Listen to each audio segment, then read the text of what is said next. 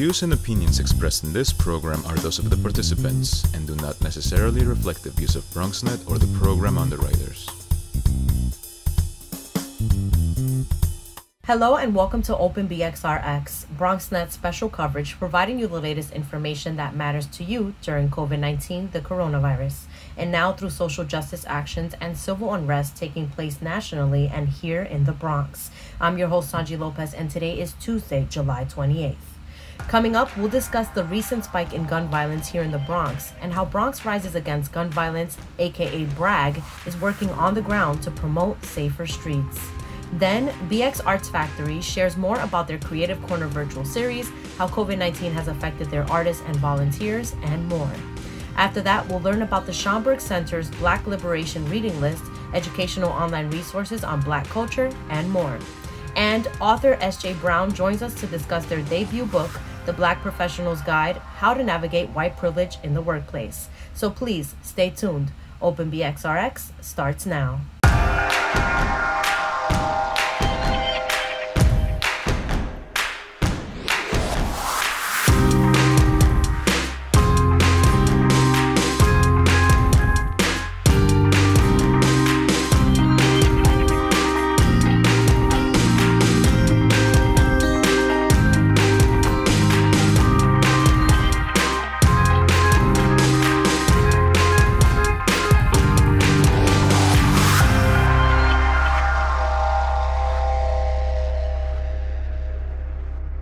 Welcome to Open BXRx on BronxNet. I'm your host, Sonyi Lopez, inviting you to get social with us at BronxNet TV on Instagram and Twitter, and BronxNet Community Television on Facebook. Gun violence has claimed the lives of several young men and women of color in the Bronx and across the city.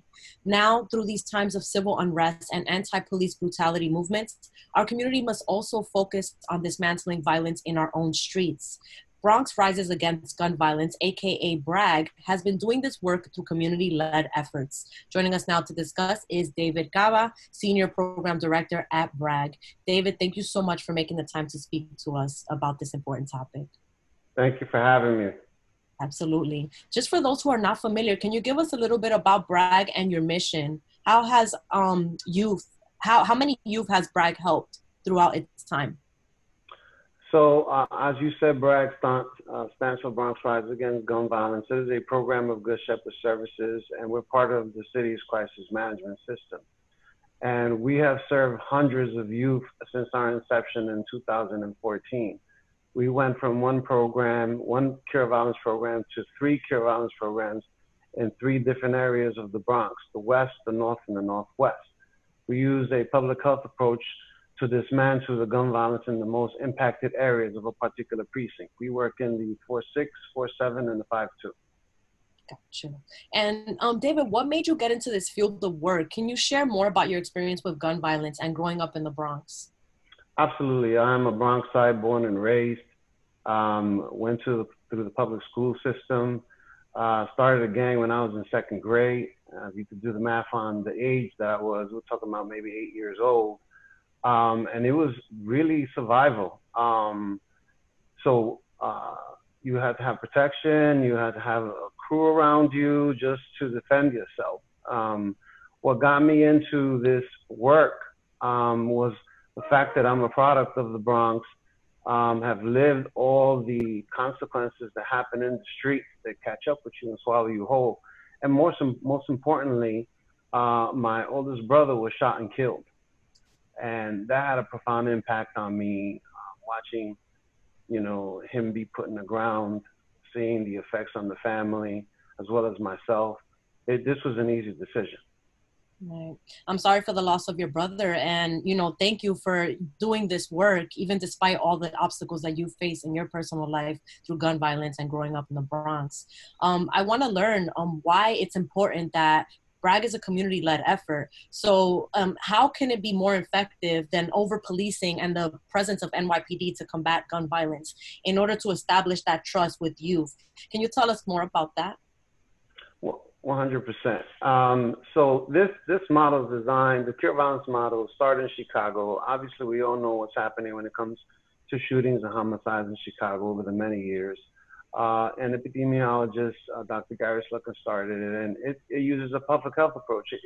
It treats violence like a contagion. It spreads, right? So, for example, if I were to see my older brother put in some pain, and then what comes out of that is power, prestige, and profit, then guess what's going to happen? I'm going to see that. I'm going to internalize that. I, in effect, become infected, and then I start doing the same things, and guess what happens to those around me, right? So in terms of the model itself is designed to do three things.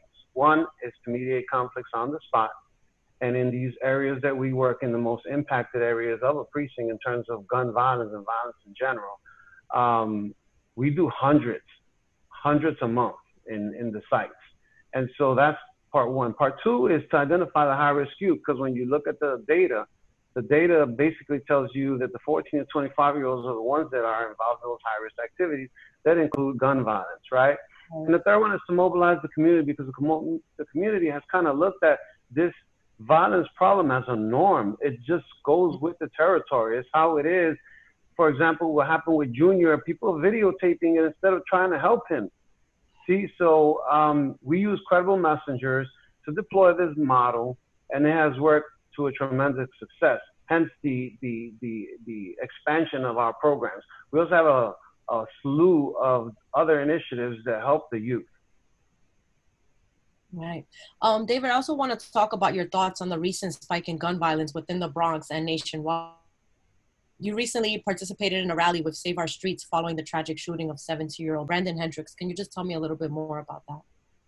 Right. So this is a Bronx concerted effort of community-based, and it not only includes B.R.A.G, but it also includes our other partners in the cure violence field. In the city of New York, there are 23 cure violence programs. In the Bronx, there are numerous. So it's not just B.R.A.G, it's also SOS, Save Our Streets, SUV, Stand Up to Violence, RTG, Release the Grip. And so we partner with each other on a regular basis. They're in other precincts, in the hot zones in those precincts.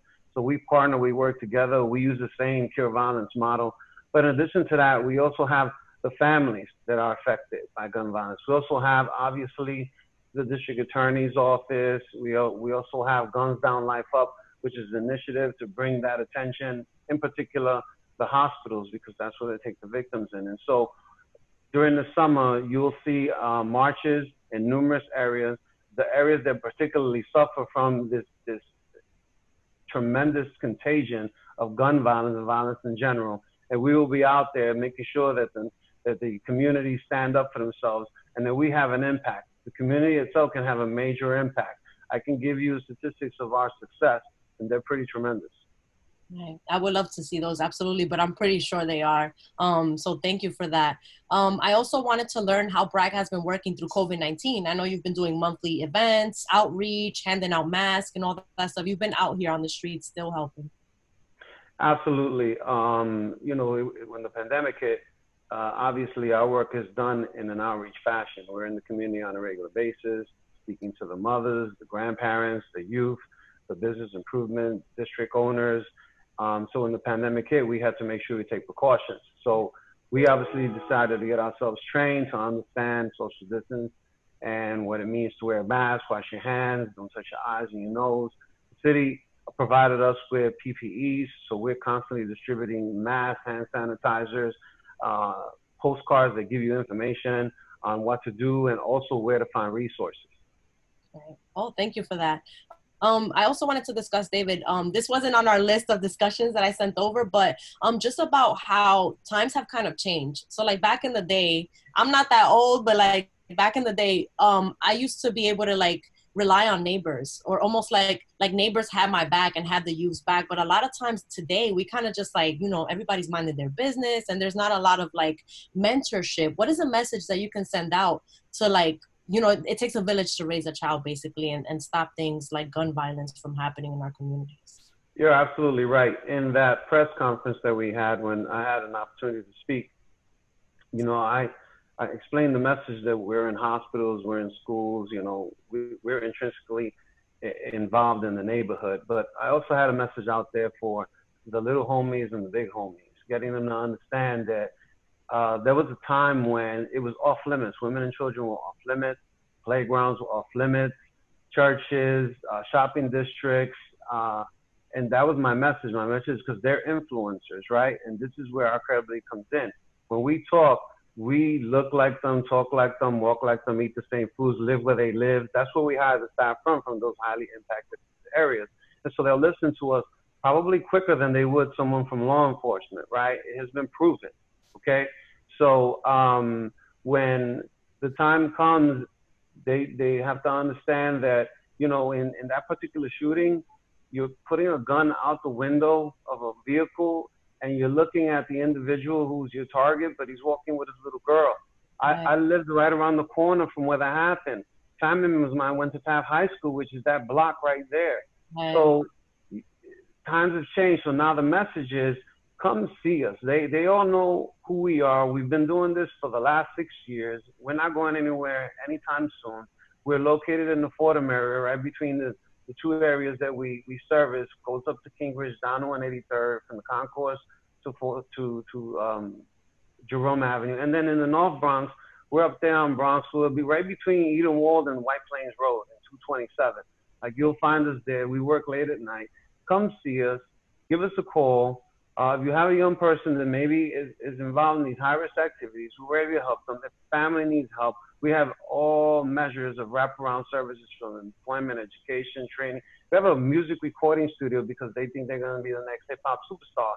But we can also try to get those jobs that are behind those superstars in production and music sound. We've been featured on BET. We have a lot of resources for them, so please come see us. See, I love that. It's a one-stop shop for everything, for support, mentorship, resources, everything. So thank you so much, David, for sharing more about BRAG. And I really hope that, you know, something can change in our communities and that people start to just work together to dismantle this gun violence that's ravishing our lives. Thank you. I appreciate the opportunity to send the message out. Appreciate your work. Anytime you need us, just give us a call. Absolutely. You have a friend in us as well. Thank you. Folks, Thank to you. learn more and support BRAG, please follow them at BRAG_GSS on Instagram. And you can visit goodshepherds.org/program/BRAG for more information. Open BXRx will be right back.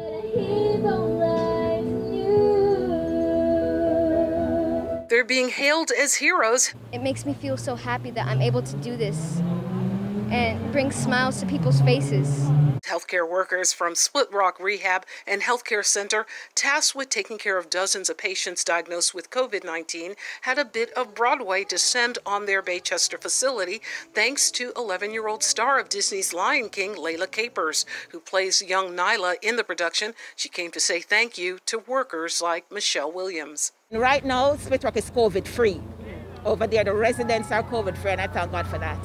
Along with around 165 workers, Williams, who is a dietary aide, took every step to ensure that she was safe as dozens of patients at the facility tested positive for COVID-19. I know not to leave the house without a mask, and when we come inside here, we get our temperature taken, and we usually tested 2 times a week, and now we're being tested 1 time a week. All this while getting updates from health officials to prevent its re-emergence. It's like fighting a war with an invisible enemy.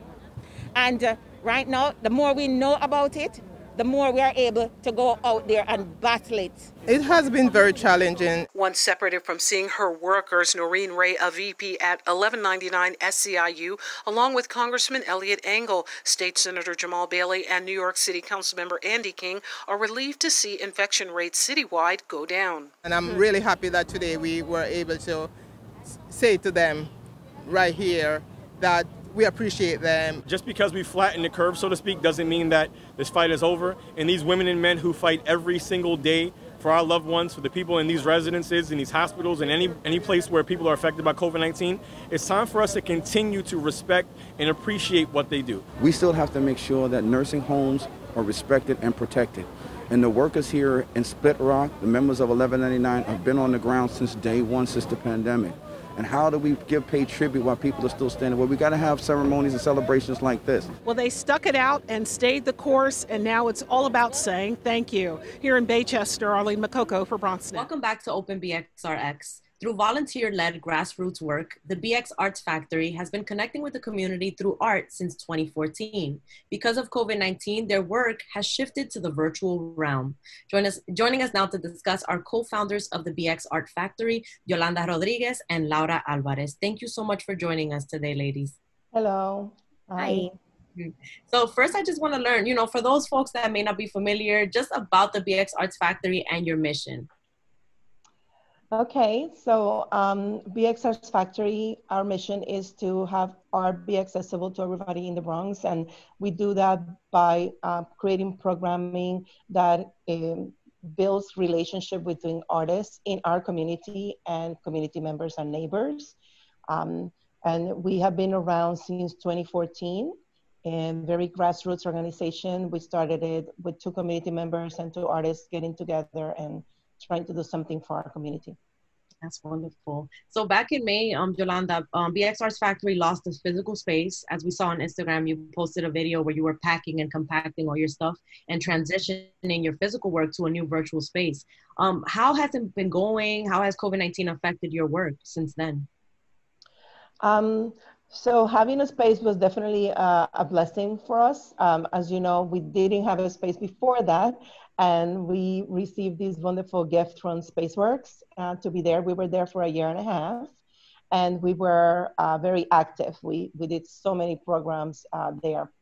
We have to pause on our programming to be able to regroup and figure out our next steps.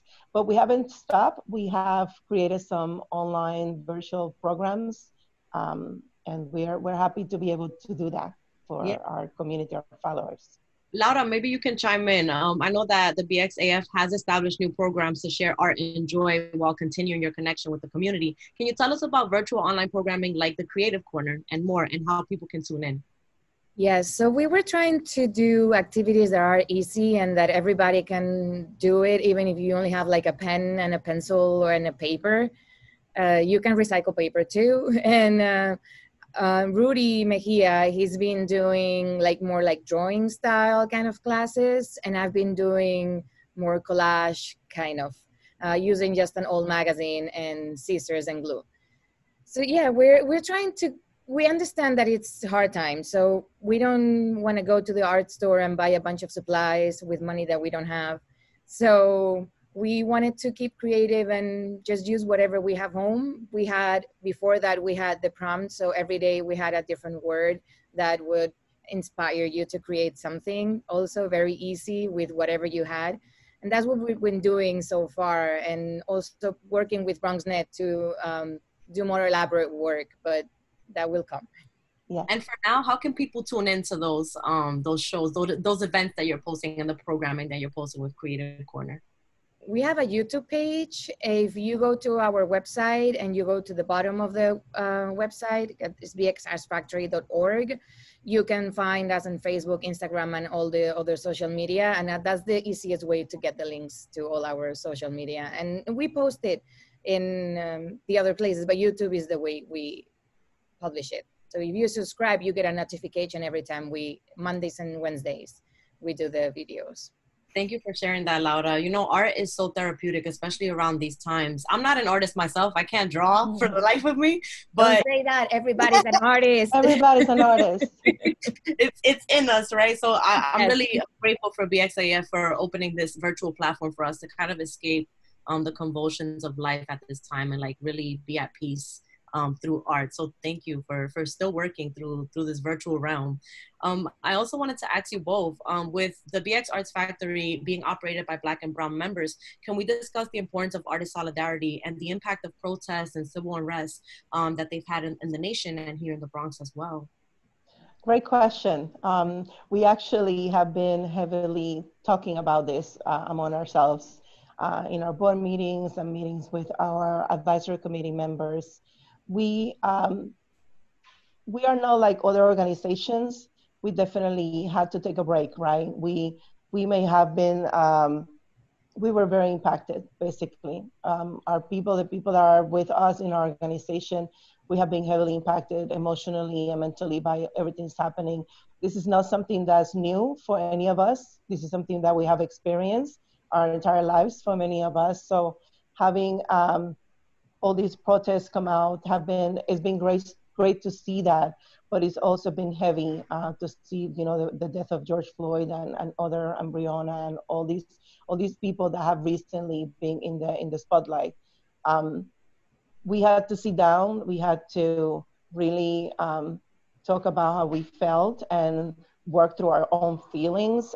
Recently, for example, we had an event called Are You Okay? Where in that event we invited our fellow artists and members of our organization to join in a open forum conversation. We were joined by an artist, an art therapist as well. So we had the time to center ourselves and really meditate and try to find that joy that's going to help us go through, right? Because with all this pain, at times we forget that we need to take care of ourselves, and we need to find joy so we can continue the fight. And that has been kind of like the way we have tried to support our members and the board and everybody in the days that, under all the circumstances, everything that's going on. Right, and thank you for the reminder, Yolanda. You know, at the end of the day, it is a grassroots-led effort, and you are the people of the Bronx, so you are right here with us in this battle and this civil unrest in our community as well. So thank you for sharing. I also wanted to bring up another, maybe a little lighthearted news when it comes to art and the BxArt Factory. BronxNet was also lucky to catch Laura volunteering to beautify community fridges in the community through an incredible initiative fighting food insecurity here in the borough. Laura, can you please tell us about using your art to join this initiative? Sure. So it was, you know, we do a lot of things and a lot of people knows us. So somehow someone reached out to somebody that knew somebody that is in in the organization. That's how it happens. And they were really concerned because the fridge they got a fridge that was white. And, you know, it was kind of fine, but then it broke. They got another one, it was black. And with the background of the place that you couldn't see it. So they were concerned and they weren't sure what to do, maybe paint it. I'm like, I'll do it. Don't worry, people is going to see it after I'm done with it. And that's how it started, because I think it's such a great initiative. You really never know how many people is not having enough money to buy food and keep a roof over their heads and pay all the bills and just live. So I thought it was amazing. And then after the first fridge that I painted a second one, a third one. I'm painting another one this week. So hopefully we keep getting more of those and we can make more noise and people know about it. And thanks to having all those articles going on in press, and it's been like in the CBS News and all that stuff, there's been a lot of donations getting to those fridges. So that's what we wanted. We wanted to make an impact. We wanted to not have food go to waste, because there's a lot of food that goes to waste every day. So by having this network of people that are working together, they can go pick up the food. They distribute it between the fridges. It's a lot of work that it takes to keep those fridges up, though. Right. I just went and painted them, but like they're people like really taking care of those fridges and taking care of their community, stacking the fridges twice a day, and they go empty. So right. That's how you know how many people needs the food, and most of the times they fill it up with fresh fruit, like fresh fruits and vegetables, produce that is not that easy to get in those places because either are very expensive or they're not that good quality. So they have a lot of connections with community gardens and other places they can donate that kind of food. Right. For our viewers, I just want to give the Instagram page is @IOHNYC for you to see the list of community fridges around the Bronx. They are growing, as Laura said. They're popping up everywhere, and it's all volunteer based. So I'm just glad that you were able to beautify them. They look gorgeous. They look amazing. Just pop of color for everyone that passes by and sees it. And it's also a spring of joy for people to know that the community is there for them, you know, and every just volunteer. Just how you're volunteering to paint them, they're volunteering to keep them up going as well. Just to speak about the BxArt Factory COVID-19 Response Fund, and for artists and the challenges that artists and freelancers face due to social distancing and limited work, if Yolanda or Laura can answer that.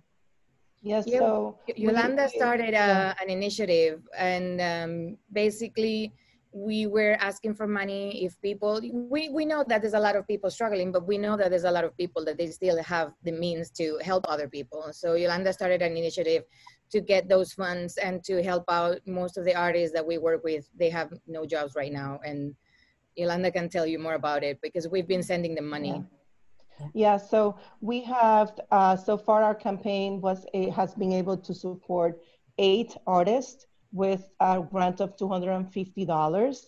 Our goal is to support way more artists, so we do need people to go to our page. As soon as they go into our website, they see the emergency response click for donation there, because we are going, as we gather donations, we're able to grant relief funds to artists, right? So that's how we're doing it. And we are trying to focus on artists that have worked with us or that are connected somehow to our organization. We know there's a lot of need out there, but we immediately noticed that the artists that we have worked with, which are hundreds of artists and volunteers, were losing their jobs. They were we know of a couple that's expecting their first baby and they needed support, right? There's just so many stories like that. We have other artists or members of people that we know that are undocumented immigrants that are not receiving any support from the city or government. So there's a lot of artists and people in our community under those circumstances. So we definitely wanted to make sure that we have something to support them. And again, we encourage people to help us out. There's still many artists in the waiting list. If you're an artist in the Bronx that is connected to organization, somebody that have volunteered with us, they're free to apply to receive the funds as well. Both links are in our website for people to apply to receive the funds, but also to donate, which is something that we definitely need more, so we can get to our goal of $9,000 to be able to support more artists. Right, and thank you. The website is bxartfactory.org, right? We're gonna put that right below. Thank you both, Yolanda, Laura, for joining us today, and thank you for continuing, the virtual arts showcasing and programming and connecting with the community through this difficult time. Thank you. We have something exciting coming with BronxNet, but we're not going to announce it yet, but just watch out. Keep it. Yes, we love BronxNet and we love working with you guys. So thank you for inviting us. We love you too. Thank you. Thank you. Folks, please stay connected with BxArt Factory and tune into their programs like the Creative Corner by following at BxArt Factory on social media and bxartfactory.org. Open BXRx will be right back.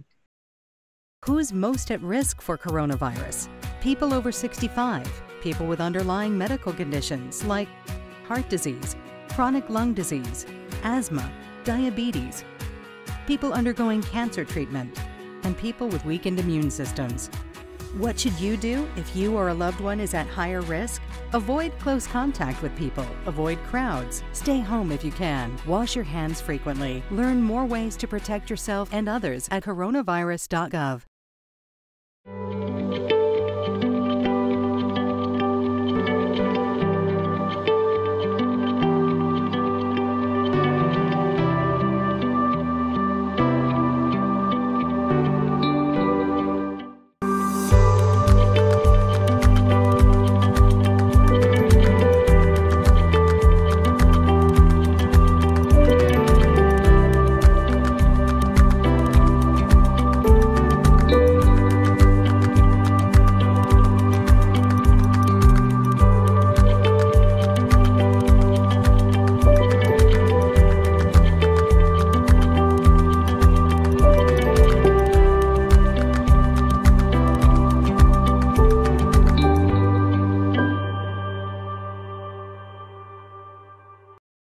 With coronavirus spreading, people at higher risk must take extra precautions. You're at higher risk if you're over 65 or if you have an underlying medical condition. Please visit coronavirus.gov for more information.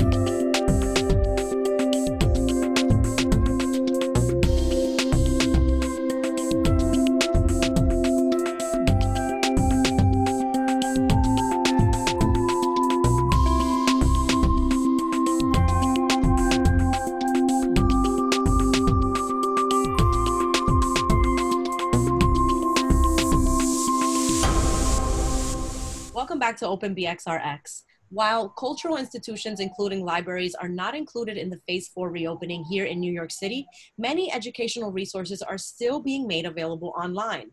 The Schomburg Center is one of the world's leading cultural institutions devoted to preserving and exhibiting African American history. Joining us now to discuss and share more is Kevin Young, Director of the Schomburg Center. Kevin, thank you so much for making the time to join us today. Thanks for having me. As we know, the Schomburg Center is an iconic cultural institution. It's been around for 95 years, but for those who may not be familiar, can you just give us a little bit about the mission statement? Yeah, we're the Schomburg Center for Research in Black Culture. We've been based in Harlem since 1925, and we've always been part of the New York Public Library. We started as the Negro Division of the New York Public Library for history, literature, and prints. The next year, in 1926, we received, through the generosity of a grant and a purchasing of Arturo Schomburg's collection. Arturo Alfonso Schomburg is our founder in that way. His collection of 10,000 items gathered from around the world really formed the basis of the collection. And Arturo Schomburg was born in Puerto Rico. He's Afro-Latinx, and we very much honor that heritage. And when he was a child in Puerto Rico, someone told him there was no Black history. So he set about a teacher, sad to say. So he set about proving that teacher wrong, which he did easily. And just on a person working in a mailroom salary, he gathered this amazing collection, which he sold to the New York Public Library of 10,000 items. We now have 11 million items, and we've been named a National Historic Landmark in 2017. And we've just been going strong since then, collecting and providing access to work from around the world about global Black culture. Thank you for that, Kevin. We may not be able to physically gather at the Langston Hughes Auditorium, for instance. However, important discussions are still happening virtually. But how have operations and plans changed at the Schomburg Center due to COVID-19? Well, we're not open to the public, but we're still having events both online, and we have our old events and programs that we've been doing for 95 years, and obviously not videotaping that whole time, but very recently you can go especially via Instagram or Twitter, or find us on Facebook, and you can live stream material, you can check out clips, you can see basically what we've been up to recently, especially, and we have current events going on. We have an event with Isabel Wilkerson, the wonderful writer and Pulitzer Prize winner. Her new book, Caste, which is going to think about class, is coming out. And the wonderful book she wrote, The Warmth of Other Suns, about the Great Migration, which of course is what changed Harlem and brought us into existence. So I think it's going to be a fascinating conversation. And people can really find us in lots of different ways. I also wanted to share some of the you have like over 10 beautiful, easy to navigate digital Schomburg's online exhibitions. Such as the Black New Yorkers and Black Power, the Movement, the Legacy. I was looking through it. We have a few screen recordings that we want to share with our viewers. But can you tell me a little bit about the exhibitions that are available now for viewing? Well, for instance, one of my favorites, favorite's the wrong word because it's just so powerful and moving, is the one on Emmett Till. The Emmett Till project is really haunting, and I think it tells us a lot about now, but you have scholars writing about Emmett Till, who died, of course, and was lynched in 1955, and who jump-started in many ways the modern civil rights movement, and this current moment is an extension of that. We just lost John Lewis, as you know, and C.T. Vivian, the wonderful civil rights figures, and I had met both of them in my time in Atlanta, and so to know that they're not with us, but to know also that there's this long legacy is really important.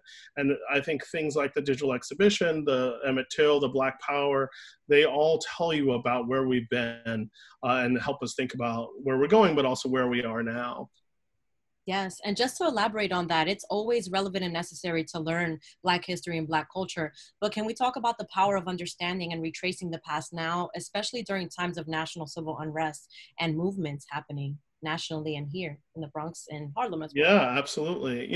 We were hard hit and still are by COVID, and our neighborhoods, our boroughs, we face this in two different pandemics. We have the pandemic, of course, of coronavirus, but also the horrible pandemic of racism. And these documents, the things we've collected, the exhibitions we put on, the programs we host. These are all ways of trying to understand our moment, but also through the past. I think it's one of the wonderful things about the Schomburg Center is when you come see us online, you have that full context, that nearly 100-year history to understand. And it's one reason we put together, for instance, the Black Liberation Reading List, which we can talk more about.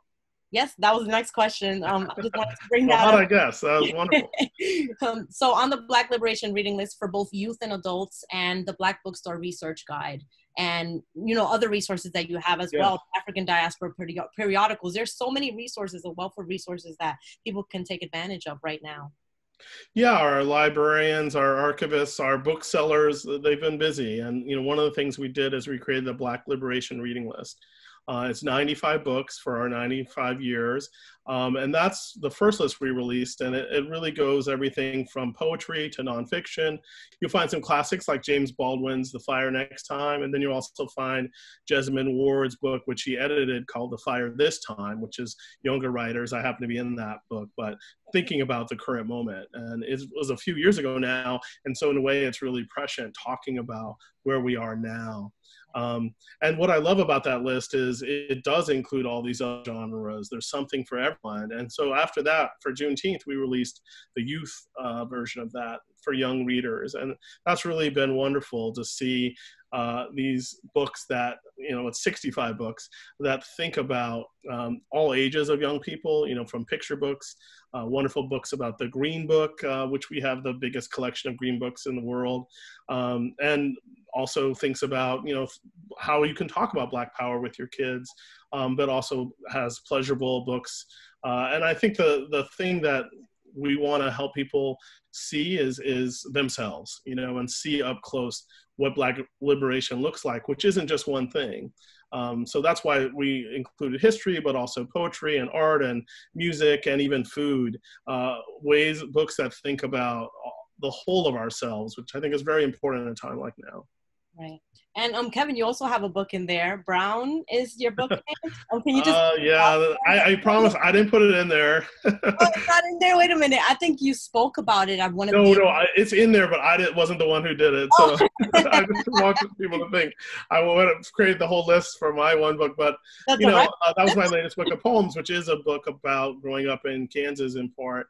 And Linda Brown of Brown v. Board, the case that at least started the desegregation of the country, went to my church and played piano. And so for me, it was a way of writing about her, writing about lots of Browns, James Brown, being Brown, John Brown even makes his way in there. But I also was thinking about that important case and that important reverberation across history. There's poems about Harlem. It's really kind of an overview of thinking. And, there's a poem for Sandra Bland and poems for Trayvon Martin. It really is a book that when I was writing it, I was thinking a lot about these older figures, some of my heroes like Hank Aaron, the Home Run King, or,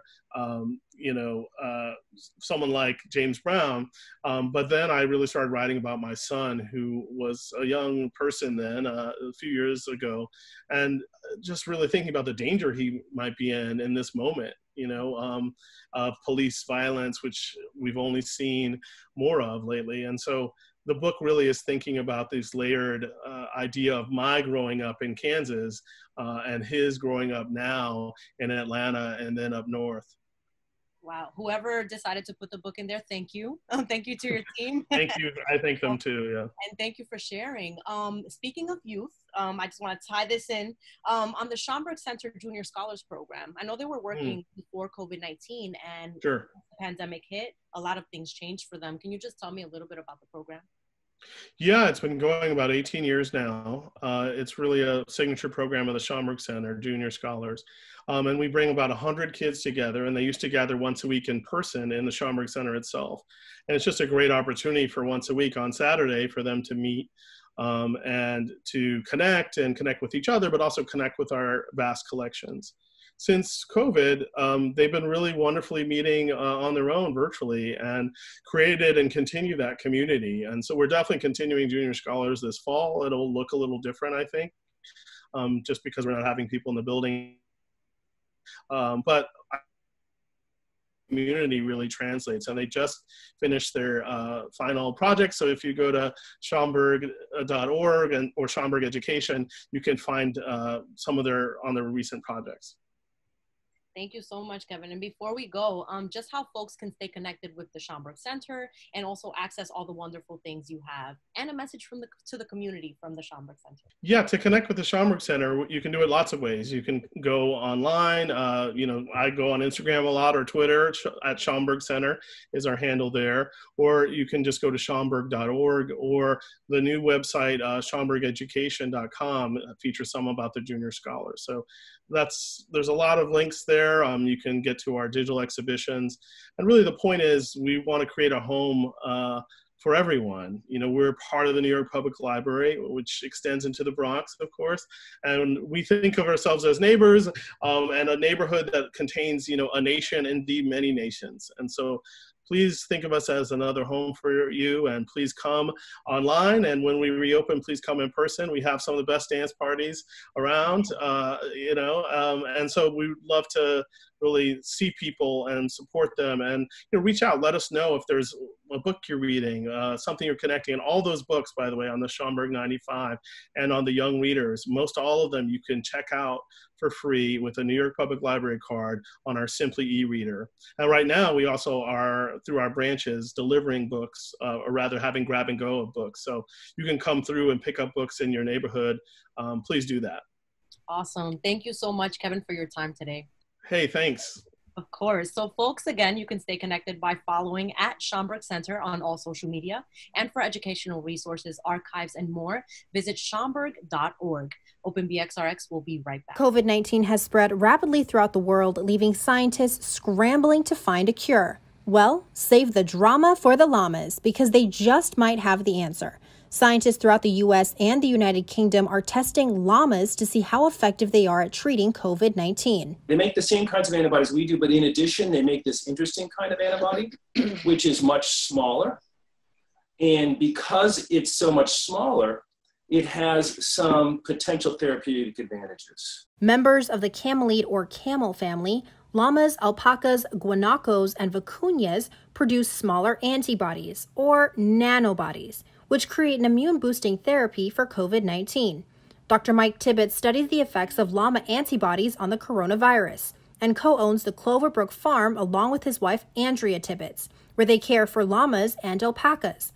In order for COVID-19 to infect the human body, a COVID-19 spike protein must bind to a specific protein on the surface of a human cell. According to Tibbetts, the llama nanobodies can be used as therapeutic agents to block the interaction between the COVID-19 protein and the surface of human cells. So just like all other kinds of antibodies, you can make antibodies that are really, really, really specific to a protein. And in llamas, then you recover some of the serum, and you can use that serum as a therapeutic. With the need for a cure worldwide, these llama nanobodies also have the potential to be produced on a larger scale. You can make tons and tons of this really tiny antibody that has those advantages that I said before, right? It's small, it can get into small spaces. While Andrea Tibbetts does not plan on testing the llamas and alpacas at the Cloverbrook Farm, she believes that llamas in general have a docile nature, which makes them an easy partner for research. For research, llamas are very handleable, they're very docile, and so I would assume for any type of handling for scientific experiments that's probably frequent, they're an easier animal to handle. While the production of this possible cure can take years to create, there is still hope that a cure for a virus that has killed millions of people worldwide can be found with these adorable fuzzy animals. Reporting for BronxNet, Jericho Tran. Welcome back to Open BXRx. The Black Professional's Guide, How to Navigate White Privilege in the Workplace, is a new book by S.J. Brown. Joining us now today to discuss this book is author S.J. Brown. Thank you for joining us today. Thank you for having me. She is no stranger to the show. She's been here before, just for full disclosure, but now she's under her pseudonym, the author name. So I'm really excited, and, congratulations on the release of your book. Thank you. To start off, just for our viewers, can you tell us about your book, How to Navigate White Privilege in the Workplace, and the inspiration behind it? Okay, well, the book is exactly that. It's not necessarily for the Black professional, but it's from my perspective. And me being a Black professional, I had to write from my voice. And part of the inspiration for the book was, number one, I had a child that was entering corporate America. And number two, I've had so many negative interactions that I felt like people who aren't exposed to corporate, they need a framework, they need a reference, they need a guide.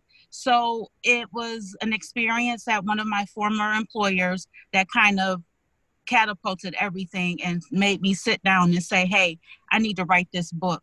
And full disclosure, I wrote that book on my iPhone. Wow. I mean, it's a year in the making, right? It's a year in the making. Yep. I started last year in May because of a particular incident. And it was a phrase that one of my coworkers always used, and it was stay out of the way. Oh. And that is something that I've heard time and time again, even in school, even in the workplace. You need to learn how to stay out of the way. And it bothered me. So I wanted to expound on it. And the way for me to expound on it was to take the experiences of not just people of color, but just white people too, because part of the reason why I want the book to be read is because they need to understand where we're coming from, and they need to understand how they're perceived by people like us. So right. I definitely wanted to bring that up, that this book is also a learning experience for a white person in a position of power. So it's not just for a person to learn how to navigate a white privilege in a workplace, but also for that person probably giving that vibe or that experience to their employees. Absolutely. Because it's one thing for people to say, oh, well, I'm not racist, but the microaggressions come off as racist. And you need to understand what microaggressions look like to us. So even if it is the Black Professionals Guide, my voice, it's for anyone who works at a clothing store, who works at a hospital, who works, hell, even if you work at a grocery store, it's for you. Right.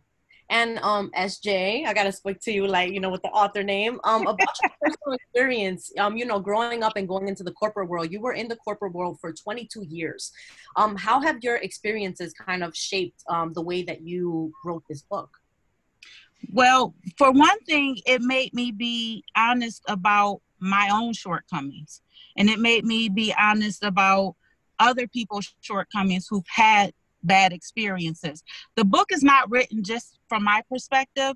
I interviewed a ton of people, and I put those interviews in chapters, kind of like by situation, and I made it fit for those chapters. I didn't embellish. I kept people's voices, changed their names, but I had to be honest about what my shortcomings were.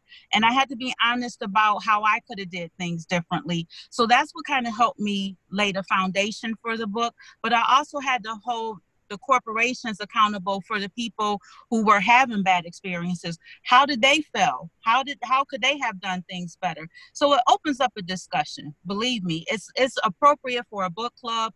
It's appropriate for an orientation. It is appropriate for anyone who has to navigate the corporate business world. Right. And I mean, maybe within one of those testimonies, we can relate to someone. Absolutely. All of them, really, because we've all had experiences in workplaces that made us feel a little uncomfortable. And like absolutely, you said, the answer was always, stay out of the way, which is, I mean, is that a threat? Like what? But I also wanted to pick your brain a little bit about this whole Nick Cannon situation with Viacom. That's gone, it's exploded, and that's kind of, it has. It's kind of like related to what the book touches upon. Can you tell me a little bit about your thoughts behind that? Part of my thoughts behind that is that people of color, especially as the hues get darker, we are never given the benefit of doubt. We are never given the benefit of the doubt.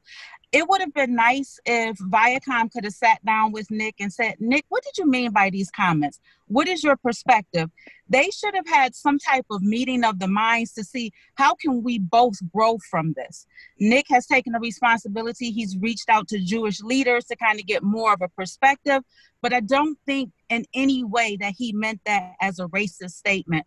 We know that when people don't understand us, they react to us violently. They react to us hostilely. They react to us defensively. So for him stating that they didn't understand us, so that's why they tried to control and tried to conquer us, I don't think that was a bad statement. We've seen it historically.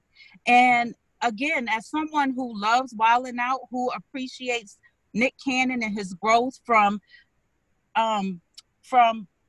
I think he started off on Nickelodeon, as a matter of fact. Yep. His evolution has been phenomenal, and he's done a lot for the culture. He's done a lot for people. So they should have taken that into consideration, and they should have sat down and they should have talked to him. They should have given him the benefit of the doubt. And we don't have that luxury. I'm glad you brought that up, because I mean, I agree wholeheartedly with that. We're also seeing Nick Cannon in this battle to like get his show back. You know, like he's the one that came out with the show, and they're kind of just like taking it from him and not, you know. But I also wanted to speak about, you know, we've seen it time and time again through the Black Lives Matter movement, how big corporate companies are quick to back the movement, but they have terrible track records with their Black employees and employees of color. What are some steps that employees can take to, one, call out unfair corporate practices, and two, hold their employer accountable if there's ever any unfair treatment? The one thing that people need to stop doing is reacting off of emotion, because the one thing that we say in the medical world is if it's not documented, it's not done.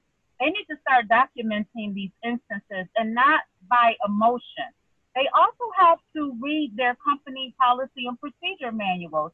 There is so much verbiage in those manuals, and sometimes it's twisted to fit situations. You have vague infractions like conduct unbecoming of a professional. So I think a lot of times people need to reflect and say, okay, wait a minute, am I acting off of emotion, or is this something concrete that actually happened that I can quantify? We know racism exists, but we can't call every situation racist, even though we know it is. The hairs on the back of our neck can stand up. We'll get this like feeling in the pit of our stomach, but they don't understand that because, again, they've never walked in our shoes. So we have to document instances, not emotions. And the other way they can hold corporations accountable is by following the steps to the chain of command. If they have union representatives, they need to start speaking to their union representatives. They also need to hold diversity and inclusion accountable. A lot of times companies have diversity and inclusion departments, but they work for the company. They're not necessarily working for us. They're looking out for the best interests of the company. We need to hold those corporate officers, because they are corporate officers. We need to hold them accountable. If you're here for the people, then represent the people. They also have, you know, different national services too that you can start reporting these infractions to. And you have to be able to have those outlets. You have to be able to have those guides. I've listed a whole wealth of resources and contacts in the back of my book so that people will know who they can contact for what reason. This includes my LGBTQ community. This includes whether you're Asian, whether you're a person, a brown person, a Black person. We are people of color. We are marginalized communities. We need to start documenting these infractions. Absolutely. Thank you for sharing that. Thank you for sharing the resources in your book as well. Going back to your book, as stated on your website, you use your unique voice and humor to navigate this tough topic. Can we get a little sneak peek of one of the experiences you share within the book? And then please tell us why it's important for you as an author to break the ice using humor. Well, I'm going to start with the last part of the question first. Part of the reason why people use humor to diffuse tough situations when it comes to topics of color is because of white fragility. If you walk into a situation like a Clydesdale stumping on everything, it's going to automatically shut people down. They're not going to want to hear what you have to say. So sometimes you have to break the ice with humor. That's not to say that the topics are taken lightly, but that's just to say it gives levity to a grave situation, because this is real. So in order to get people to receive what you're saying, you have to break the ice. And one way I break the ice is by my sense of humor. So one of the topics that I talk about in the book, or one of the situations that I talk about in the book, is profiling names. And there is no way, if you are an ethnic person, you can get around that. We become creative with our names. We have ethnic names. And the one thing that I tell people is that you have a right to your name. I was a big Wire watcher, The Wire. And I remember at the end of that series, Marlo Stansfield, he said, "My name is my name." And identifies us as being a unique people. We don't want to be homogenous. We want to look like the rainbow colors of the world. So we get that through our name. And I talk about how there was one particular person I interviewed who couldn't get a job at a particular employer, and she kept applying and she kept applying and she kept applying. And then finally I told her, I said, use your first initial, your middle name, and your last name. And I promise you, within 2 weeks, she had 6 interviews. Wow. And you can't prove that they were name profiling, but you can prove it. You see what I'm saying? Right. They'll say back to us, well, you got the job now, so how can you prove that? So that's what I mean about documenting instances, because if she had never gotten that job, then we might have a fight. But now they can say, oh, but we gave you the job, but you didn't give me the job based upon my first name. I had to get creative because of your constraints. Right. So I talk about name profiling, definitely. And not good. I'm sorry. I was going to say that we as a people of color, we make it our business to learn how to pronounce people's names. They never take the time to pronounce our names. They always want to give us a cute pseudonym or a cute nickname. And I tell people in the book, make them learn how to pronounce your name. It identifies you as a unique individual. So make them learn how to pronounce your name. If you have a nickname because you have 13 consonants in your name, then so be it. But make them learn how to pronounce your name. Say it and preach it. Thank you so much for your time today, S.J. Brown. Thank you for the sneak peek into the book with that, the experience with the names. That's something that a lot. Oh, there she go. There's the book. We'll make sure to show it on screen as well, the book, okay. And people can purchase it. But thank you so much again. How can people get in touch with you, learn more, and purchase your book as well, now that we're on that topic? Okay, so I have a landing page. It's called chandrasplace.com. And that's where you can purchase the book directly from me. Within the next 2 weeks, it'll be released on Amazon, if you want to go on Amazon to purchase it from Amazon. And also, I am on Instagram as Chandra_the writer. And I'm also on Instagram under a nurses column that I have. It's called the Black Nurses Corner. I'm on Facebook as my whole name, which is Chandra J. Brown. So if you want to find me, you can find me. I'm not hiding. You can find me. Thank you. Thank you, Chandra, again. And shout out to the Black Nurses Corner. We love y'all. Thank you so much. Thank you, Sonyi. Thank you, Franchesca. Thank you, Rebecca. Again, folks, to purchase How to Navigate White Privilege in the Workplace, visit chandrasplace.com, and you can follow the author at Chandra_the_writer on Instagram. That's all for our show today. Thank you for tuning in to BxRx. I'm your host, Sonyi Lopez, wishing you and your family safety and wellness now and always. Until next time.